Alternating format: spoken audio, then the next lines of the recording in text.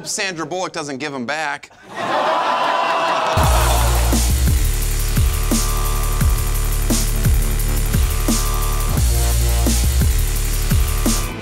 The following is a presentation of HB.0 Sports.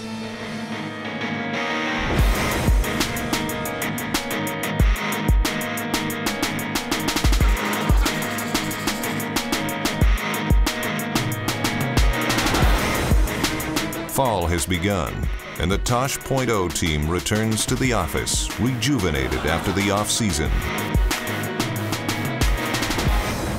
Tuck in your shirt! But not everyone on staff has maintained peak physical condition. Head writer Nick Malice has come to camp 20 pounds overweight. Tosh knows he must handle the situation delicately. You are fat as f***. Tosh wastes no time putting his staff through its paces. Except for me. I'm sure you are all a little rusty, so let's get to work. After 4 seasons and countless internet videos, the team struggles to find the right clips. We're never going to use that on the show. That's not for us. No, idiot. No. Come on. Up your game. No. Nobody cares about produce. You know what? Send me that link. Improvement is needed, and Tosh's impossibly high standards cause some to crack under the pressure. That's garbage. Keep going. Dig, dig, dig. Right, right, right. Give me something. Come on, dig deep. There you go. Right, right.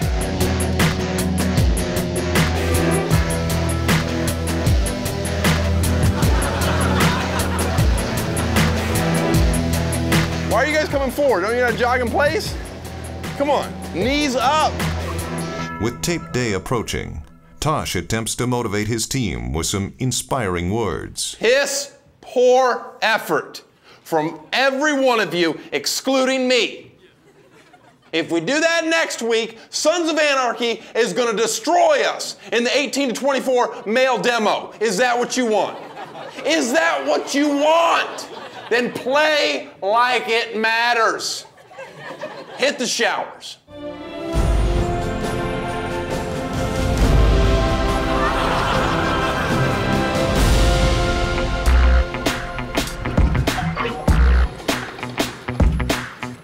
After a tense morning, Tosh brightens the mood with some lighthearted hazing of the rookie writers. But things get serious when it's time to make the first cut of camp. Come on in, have a seat. You know what this is, right? We're letting you go. Okay, this isn't the end for you. I gotta call my grandma.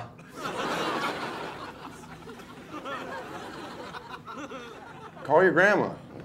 Weirdo. Now, hold on. The problem is you're writing in cursive. I don't like to read cursive. No one likes to read cursive. I'm gonna have to ask you to turn in your marker. It's been a pleasure working for you. Okay. Gotta go. Where was this?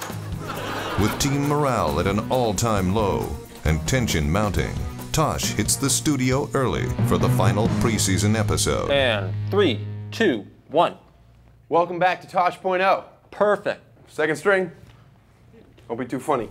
Veteran backup host Dom Herrera can't wait for his last shot at green screen glory. Comedy Central doesn't feel that I appeal to the younger demographic. Tell that to the 18-year-old twins I fingered last night. For Daniel Tosh, each new day means a chance to improve.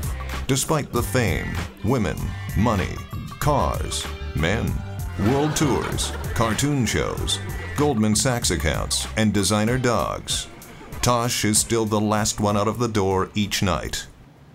It's the only way he knows.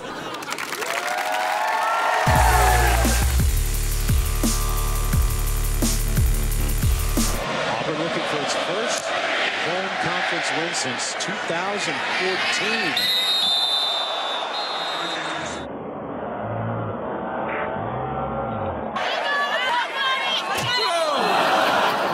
Could be worse. She could have been at Baylor. That's Ashley. And if we go to the replay, we will see that she did not have it. This is what happens when you're on the sideline at the Auburn LSU game and you think you can shag kickoffs from a Lou Groza Award finalist.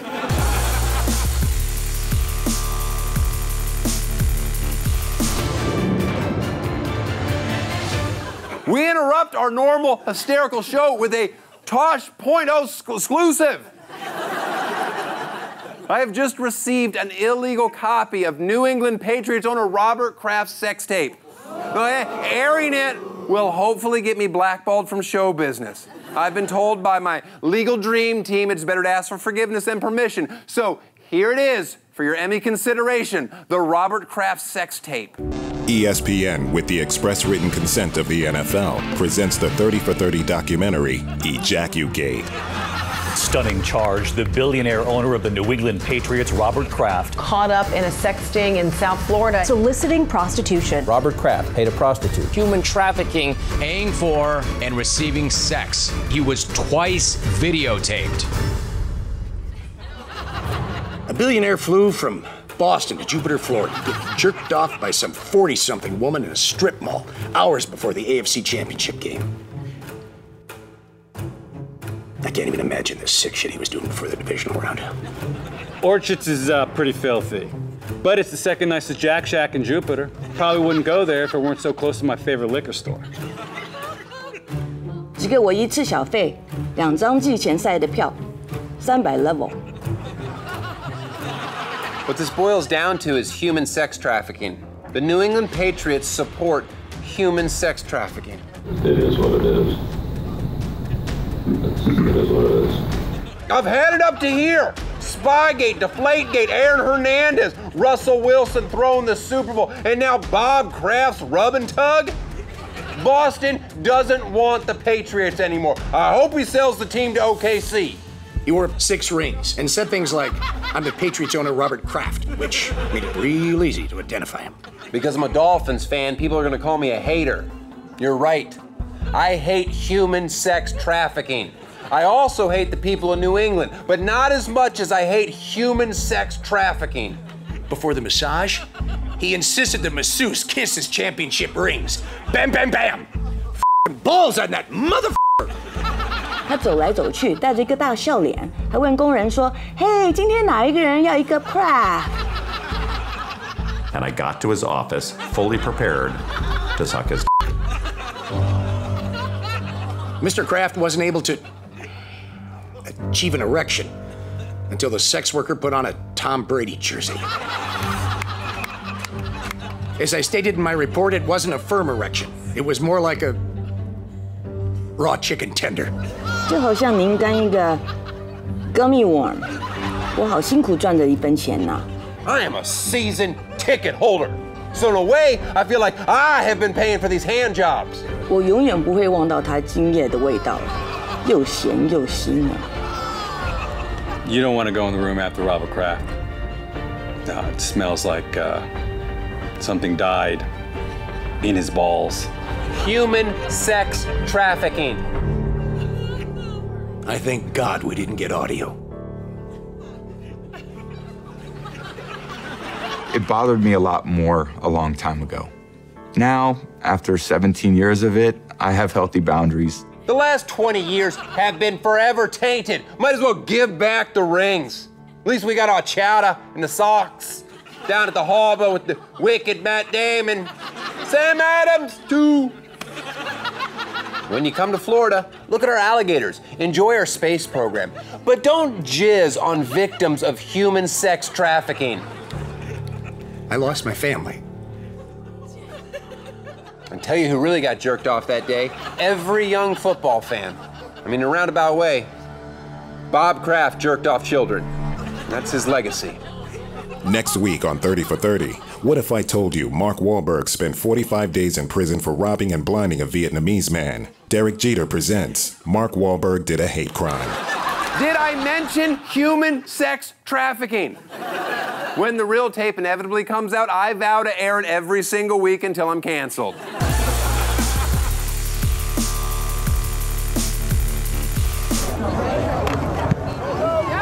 Get to the ball! Hit him, kicker!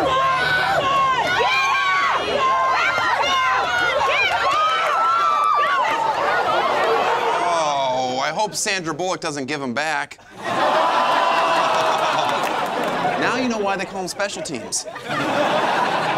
No, he doesn't play for the Raiders. He plays for the Las Vegas Cobras, a semi-pro football team where you get none of the fame and fortune, but all of the higher risk for Parkinson's. If your job requires you to wear a helmet, nobody should expect you to be mentally sharp. He tackled his own teammate. Big deal. It's not like he shot himself. Or a dog. Or bit a strip club bouncer. Or smoked the sticky icky icky. Oh, Ricky. Or is Ray J's wiener cousin. You have to be willing to forgive. I don't care if they read at a 5th grade level. If you can read a defense and not blow my 3-game parlay, you're okay in my book. It's a violent game with serious consequences. Playing football qualifies you for only 3 things later in life: coaching football, analyzing football, or successfully murdering your ex-wife and her boyfriend. Corey was just a kid chasing his dreams in front of an announced crowd of 79 at a Vegas middle school. So we brought him to LA to give him another chance to smear the in this week's Web Redemption. Corey! Hey, how you doing? What's up? Just out here in my game jersey. Oh, really? Yeah. Game jersey? When you got abs like this, you don't hide them. Oh, it's all right. It's all right. I won't say nothing. I don't know how to do that very well. First of all, did you win that game? Yeah, we won that game. We won by like 3 touchdowns. Tell me what you do for a living. I'm a lab technician. I work inside of a hospital. That is not the answer I thought I was going to get. I know you was. Would you want me to say I was a cake decorator? No, when I saw you tackle your own teammate, I was like, I didn't think, oh, that's a lab technician, clearly. Yeah. What position do you play? Defensive tackle and linebacker. Are you always on special teams too? No, I just happens went out on that one day. Are you serious? Yes. I've never done it before. That's like one way to make sure you don't play anymore. Yeah, exactly. Are you colorblind? I'm not colorblind. I got that question a lot too. What were the type of comments people posted online? What the hell was you thinking? Were you on drugs? Who was you trying to impress? Like, your instant reaction seemed pretty honest. My instant reaction, I seen a guy with a ball, he was running towards me and I tackled it. It was an accident, it was a clear accident. Do you have any other good plays that game? Actually no, that was my best play. That was my best play. Good. A lot of girls wouldn't sit like this. They would be self-conscious of that, not me. We want to give you a chance to redeem yourself. We're just going to run you through a few combine drills. Make sure you're ready. Give you another chance to block. All right. What's your 40 time? I think it's 4.5, 4.6. I think I can beat that. How much do you bench? 385. No, I know I can beat that. Corey, welcome to the Tosh Mahal. Woo! I just feel fast right now. Probably because I'm wearing all black. All right, Corey, let's check your vertical. Huh. Did not want it to be that high. Oh, my goodness. You know what else is good? Laying stereotypes to rest. As many as you can get. Good thing I'm here to spot. No, I get it. You're stronger than I am.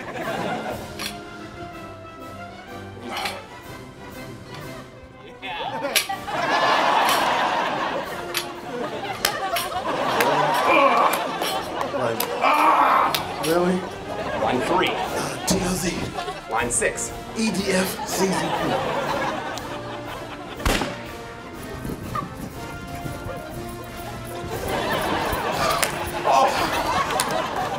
Man, come on, I got a parachute on my back. Life is a parachute. All right, Corey. It's time for you to block for me. I'm going to return a punt against the reigning women's professional football team, the California Quake. Oh, it is going to be hard to play without an erection. Hey, get your head in the game. See, I'm not good at getting you jazzed up, so I thought it'd be great to bring in All-Pro Super Bowl champion, Mr. Bill Romanowski, to help you. Oh, okay. Bill? Hey. Hey, how you doing? We're here for one reason. You know what that is? All right. That's to knock the crap out of somebody. Yes, sir. You hear me? Yes, sir. Are you ready to knock out somebody? Yes, sir. Are you really ready? Yeah, I'm ready. Let's go. What time is it? Game time. What time is it? Game time. The world wants to know, are you ready to give another shot? Yes, sir. Let's go. Oh, my God. Oh, I caught it. Don't tackle me. This does not look good. Let's go this way. Let's go this way. Let's go this way.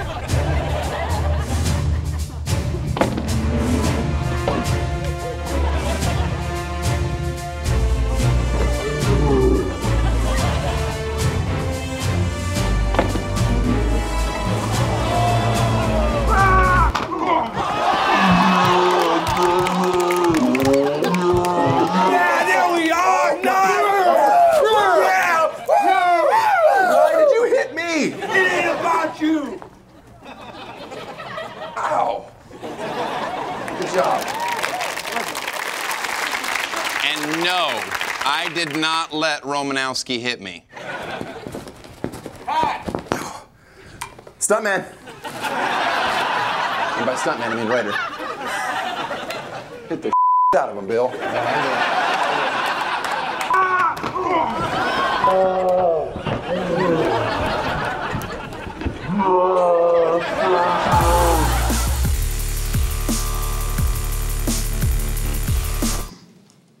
Trying to get our two boys ready to carry them to golf tournament before practice, right?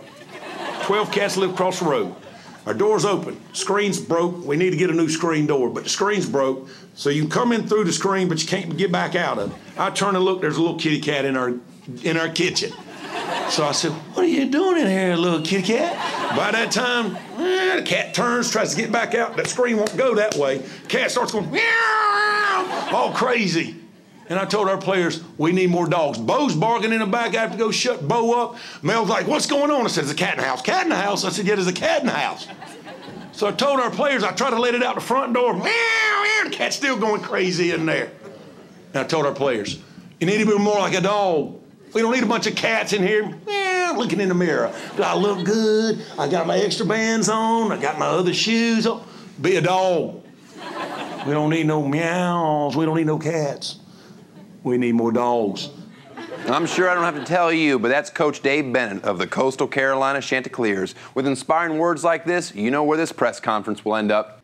And I told our players, you need to be more like a dog. Hey, Coach, I think you need to be a little more specific. There's tons of dogs with a varying degree of aggression. Be a dog. Now, pit bulls, Coach. Ooh, pit bulls are good. That's a fierce animal. Problem is they're inbred now. A lot of them are predisposed to hip dysplasia. That's not going to be good for your offensive line. He should have said, be like a monkey. You want to be like a monkey, because monkeys are a lot stronger than humans. Everyone knows that. Cat in the house, cat in the house. I said, yeah, there's a cat in the house. Coach, what's so bad about being a cat anyhow? I mean, if it's a house cat, sure, but what if it's a cheetah or a lion? Actually, a lion isn't the best example. It's the smaller cats that do the killing, like cheetahs, things like that, and then the lions just come in, they scare the cheetah away, and then they eat. I see. Well, they're a very selfish animal. Well, the point is, Coach, that any of these things would slaughter a dog. Meow, meow. You're being a lunatic. Meow. Let's plug the beer so we can end this commercial. Ah, there it is. Awful beer in a can. What are you doing in here, little kitty cat? Hey, here's an idea. Why not try making it taste less like instead of inventing a super wide double vortex vent so you can pour it down your gullet even faster? Be a dog. You didn't hear the silver bullet train coming. That's what you get for being a cat up there. You need to be a dog.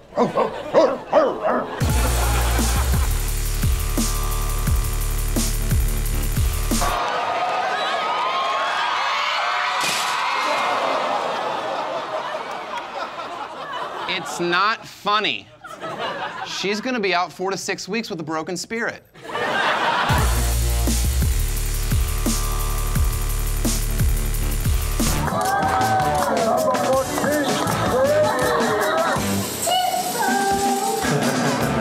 Oh, dude.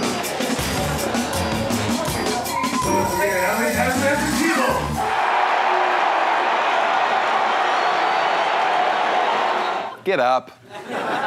That's called Tebowing, and it's one more reason to hate Tim Tebow. Before and after every game, he takes a knee and reflects with God. But if Tebow is really a good Christian, he'd honor the Sabbath and keep it holy by not working every Sunday. I get that Tebow's a leader on the field, but you know who'd be even better in the huddle? A professional quarterback. He's not a passer who's a threat to run. He's a tight end who lines up in the Wildcat. He seemed good in college because he was shot putting 6-yard dump screens to a safety valve. Oh, he won the Heisman. Great. So did Charlie Ward, and he sat on the Knicks bench for 8 years. He's the only athlete who brags about being a virgin. At least Tony Romo bangs dudes. Knock it off with the Bible verses and abstinence talk. I have it on good authority that your V card got swiped plenty down in Gainesville. Denver is better off without him, but try telling that to a stadium full of chanting hill people. Everyone is Tebowing these days, but I don't think they understand what it really means. When you drop down and pray like him, it should be after you've done something awful, because that's what Tim Tebow represents. Being awful.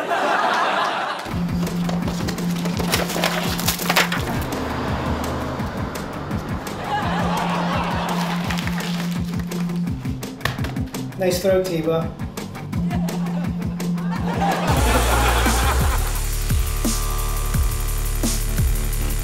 Okay, if it's fat, drunk, and slow, it must be Chicago. Set, go. Da, Paul. Did he get the first down? No, go for it. The Bears could use that pole at safety.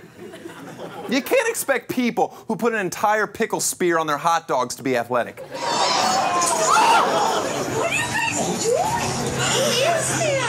It was either run face first into a pole or talk to a girl with a Midwestern accent. I say you made the right call. If you want a really easy win, race a Packers fan. On your mark, get set. 2 dogs, heavy crouch, chili, Bermuda onions. Put some cheese on it. Put another dog on top of that dog. Maybe put some peppers. Some jalapeno peppers. All right, that looks like is that a Dijon? You lost. Here's a question, Packers fans. If your hats are made of cheddar, how come they have the holes of Swiss? You think people who got that fat off cheese would know the difference?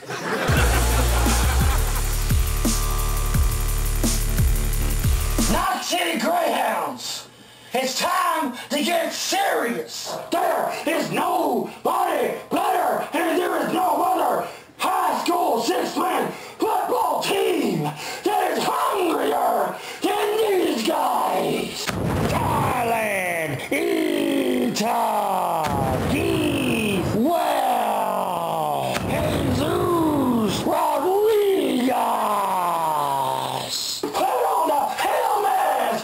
Time to get physical. It's time to dominate. Annihilate.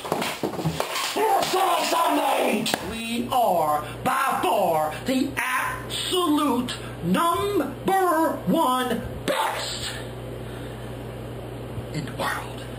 If he looks familiar, it's because he used to star in that show Rugrats.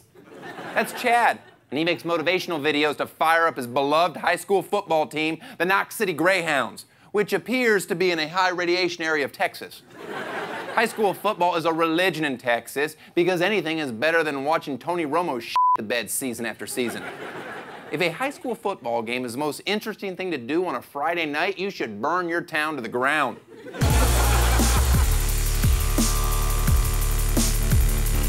I just want everybody to know that I'm opposed to an unauthorized biography for anybody. You know, one of these days, when I'm finished coaching in Alabama, I'll write an authorized book.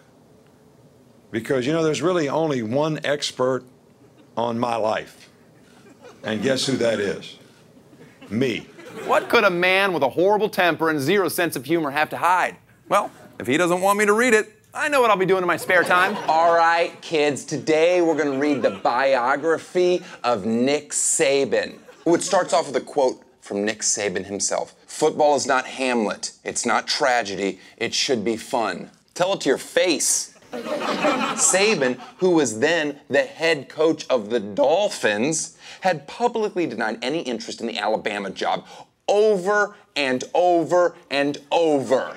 Well, guess I can close the book. There's no way he's going to Alabama. A man is only as good as his word. Keep reading!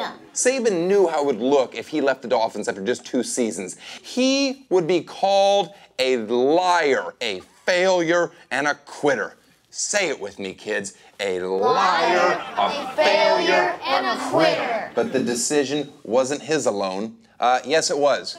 Nobody gives a shit what your wife thinks. Wayne Huizenga was paying you millions of dollars. You don't even give a f about your wife. You know why she wanted out. She felt ugly in Miami. And if you want to feel smart, sexy, and special, you surround yourself with thousands of toothless townies in Tuscaloosa. And she also believed that a college town was a much healthier place to raise their 2 children. Didn't his daughter Kristen almost murder someone with her bare hands? Yes, she did. Saban says in the NFL, you were penalized for success. What success? Exactly. The NFL barely penalizes wife beaters. I'm pretty sure they'd be okay with back-to-back playoff appearances.